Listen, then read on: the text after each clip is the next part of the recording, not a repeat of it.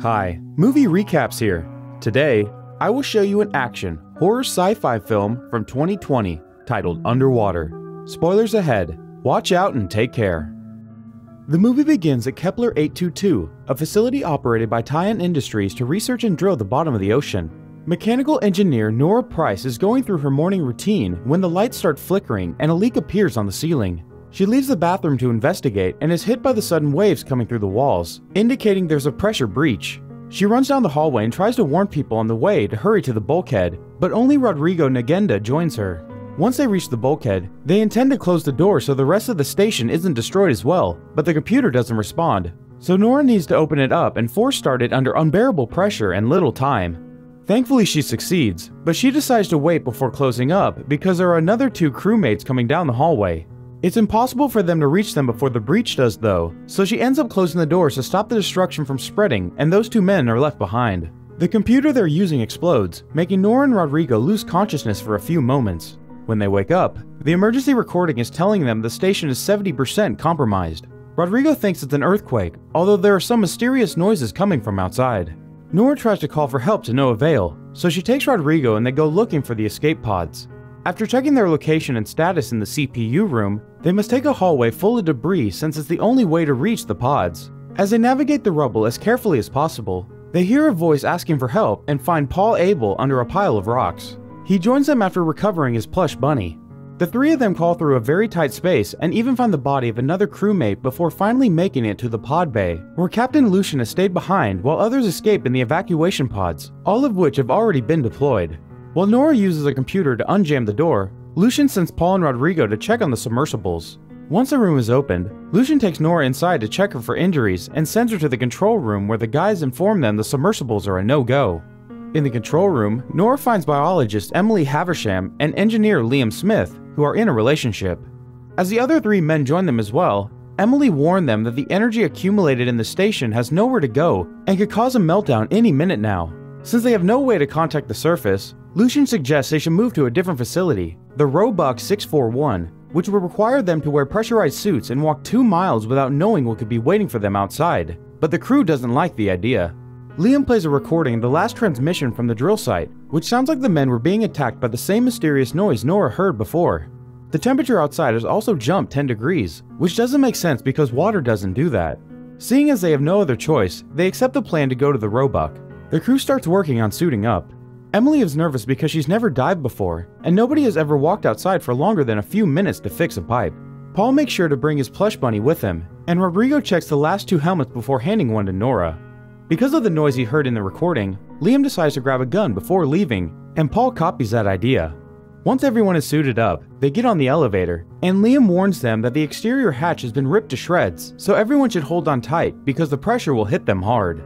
Cracks start appearing on Rodrigo's helmet and Nora notices it, so she tries to tell Liam to not open the door, but it's too late.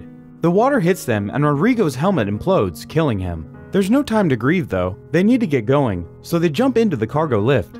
Nora feels guilty because she's sure Rodrigo knew his helmet was broken and gave her the last good one on purpose, but Lucian tells her to get used to it. As the lift takes them down, they receive a distress signal from one of the pods. Thinking they may rescue other survivors, Lucian sends Paul and Liam to investigate. Paul gives Emily his bunny before leaving. It's dark outside and the platforms are unstable, but the guys keep going as they follow Nora's directions. The weird noises from before can be heard here as well, as they find the pod has imploded and is covered by some strange kind of algae-like organism. They also find a body, so since there's no one to rescue, Lucian orders them to come back, but Paul doesn't listen. He's distracted by a weird liquefied shape on the back of the body, which suddenly moves and attacks him. Liam shoots the creature and moments later, they bring it inside. Emily examines it, noticing its talons and the mouth is used to feed on the body, but she can't find any eyes. She's explaining the possibilities of having found a new species when the elevator suddenly loses power and stops moving. The noises from before can be heard outside, and Paul realizes the creature they have is a baby, so he shuts the door tight. Nora manages to disengage the elevator, but for some reason, they still aren't moving. All of a sudden, an adult creature appears at the window right before the Kepler explodes. The elevator starts falling without control, and the crew hurries to put their helmets back on before they hit the sea floor. They barely make it out in time. Once outside, they need to keep moving fast, because the debris from the explosion is falling all around them. Liam is hit, but Lucian and Nora save him and help him reach the intermediate station, where they discover his oxygen scrubber is damaged.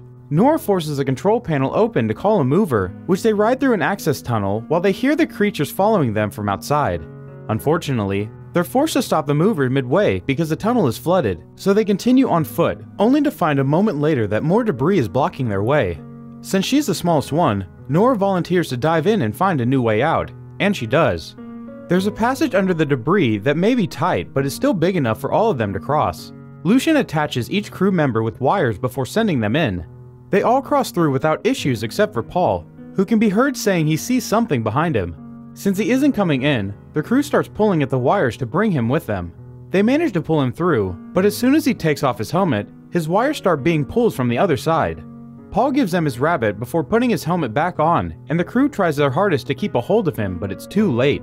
A creature rips him right out of the suit and kills him. The crew runs away before the creature gets them too and reaches a communications room, where Lucian tries to ask for help to no avail. Liam sees the drill through the window and wonders how it could have been destroyed like that when it weighs 6,000 tons. Emily replies this is their fault for digging too deep into the bottom of the ocean, and now she's taking back. She reaches the conclusion that nobody should be down there, and Nora agrees. Lucian notices the window is starting to crack and points out they can't stay in there any longer, but they're worried about Liam because his suit won't be able to make it. He tells them to go without him because he'll only be dead weight, but the others refuse to leave him behind and agree to help him walk. The four of them go to cross the ocean floor, and not much time passes before a creature appears swimming around them. They turn the suit's lights off, but it isn't of much help. The creature reappears and captures Liam, taking him to a cave. Since they can still see his foot by the entrance, Lucian enters the cave and finds him alive, so he starts pulling him out. After leaving Liam with the girls, Lucian goes back into the cave to retrieve the gun, but the creature finds him and pulls him deeper inside, dragging Nora in as well because she's hooked to him through the wires. Nora lands on a floating platform and Lucian hangs tangled at the edge of it, so she intends to help him, but the creature shows up and comes closer to put its mouth on her helmet. Lucian jumps on the creature to push it away, so the creature drags him with it as it descends deeper into the water. The pressure will kill them both soon, so Lucian sacrifices himself and unlocks his suit from Nora's, so she floats away before he implodes. Nora loses consciousness for a few seconds, and when she wakes up, she discovers her suit is failing. After being startled by an octopus, she runs away and finds a door that allows her to enter the abandoned Shepherd station.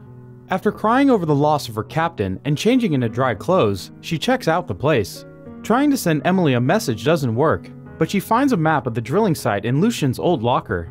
Determined to survive, she puts on a different suit she finds around and grabs a flare gun before going out to the ocean floor again to try to reach the Roebuck as they originally planned.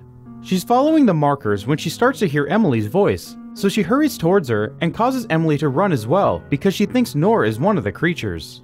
Nora jumps on her and calms her down, telling her how proud she is of her surviving and keeping her boyfriend alive.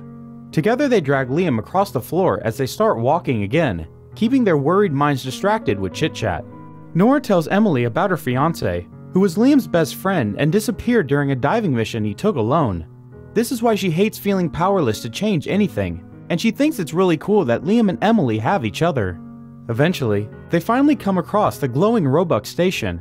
As they enter it, they discover there is a nest of those creatures suspended from the ceiling, seemingly sleeping or hibernating. After turning off their suit lights, the girls attempt to sneak through, but their plan fails when Emily's oxygen alarm starts ringing. One of the creatures wakes up and grabs Nora, who tells Emily to grab Liam and run for the door. The creature starts swallowing Nora, so she takes out her flare gun and shoots her from the inside, effectively freeing herself. The rest of the creatures are starting to wake up as well, so Nora gets a second flare bullet ready, only to notice the creatures are suddenly being lifted by something huge and growling. Nora shoots her flare gun in the distance and discovers the monster approaching her is the ancient Cthulhu. After a short moment of shock, she starts running away, but Cthulhu lands behind her and causes an explosion that knocks her out. Luckily, she's saved by Emily, who grabs her and takes her inside the station. Nora is running out of oxygen, but her helmet is stuck, so Emily grabs a fire extinguisher and uses it to crack the helmet, allowing Nora to breathe again. After helping Liam out of his suit, the three of them run through different hallways until they find the control room, where they can see Cthulhu and its creatures through the window.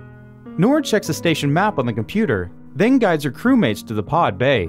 The station is slowly getting flooded, and various doors are being locked by the emergency system, but they manage to find their way after dodging some incoming waves. There are 3 pods waiting for them, but only 2 of them are functional, and Nora doesn't inform the others of this. They put Liam in the first pod and send him out with Paul's plush rabbit, and then it's Emily's turn, but she refuses to get in when she discovers Nora's lie. Since they're running out of time, Nora punches Emily and forces her to enter the pod. She tells her things will be alright before sending her out.